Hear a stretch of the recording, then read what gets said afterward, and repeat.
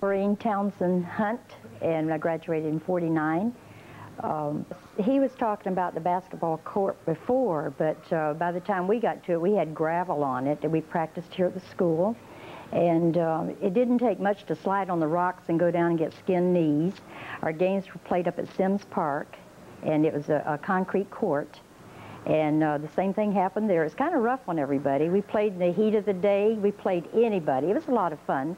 I had a nickname of hippie because I used to use my hips a lot for getting around the court.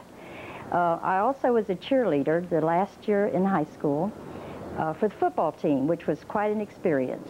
And I don't know if you still have the cheer or not. Itchy, itchy, scratchy, scratchy, itchy, itchy. Is that still going?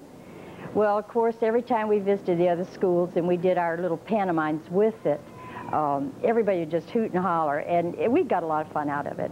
And to this day, even, I'm a nurse at the hospital over at Lakeland Regional, and if I want to get a laugh out of any of my patients, I just mention that, and I do that little cheer, scratchy, scratchy, itchy, itchy, and it always brings a smile to their face. Yeah, so if you guys think you're unique, you're not. It's an old cheer. Well, I married Neil Hunt, and he moved Richie from the north when I was a junior in high school, and he became one of the football stars right away. He was fresh meat for the football team. And however, I was not a cheerleader when I was a junior. And during our junior year, I didn't care too much for him. I just felt he kind of was one of these little Yankees coming in, you know, taking over type thing. But things did change, and at the beginning of our senior year, we started dating. We had a lot of fun.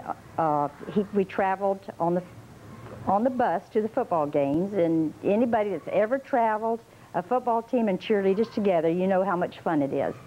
So our romance blossomed, and after we graduated high school, 6 months later we got married. We've been married 48 years.